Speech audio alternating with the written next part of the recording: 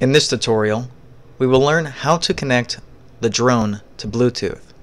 But first, what we need to do is we need to put the battery into the drone. So if we take a look at the drone here, this is the front side. What we need to do is we need to flip it around, and notice there's a spot for the battery to fit in. This battery right here actually needs to flip over so that the little clips right here are facing up, and then this side right here actually gets inserted into the drone.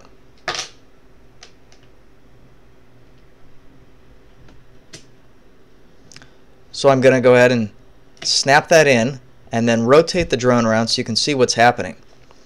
So notice that the drone itself is blinking its lights, and that's actually green. It might look a little yellow to you at the moment, but that's green, and what it's doing is it's looking for a device to pair with. So I'm going to go ahead and switch over to the tablet now so we can take a look and see if we can connect to the drone. Okay, so we're back into Tynker. Now, before we actually connect, we need to make sure that our Bluetooth is enabled. So since I'm on an iPad, if you're on an Android, you scroll from the top down, but on an iPad, I'm going to pull up my options, make sure to enable Bluetooth, scroll on down, click on my airborne drone,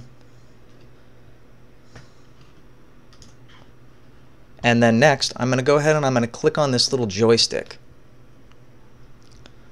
So it says it's disconnected, so what we have to do is we have to wait till it actually sees the closest drone to us.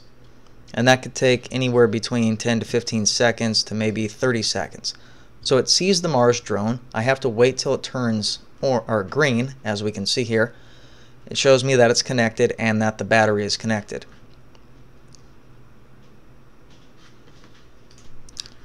Next, we want to do, since we're not going to be flying this around from the controller view, this is just kind of flying, we're going to be programming, let's go ahead and close out the controller view.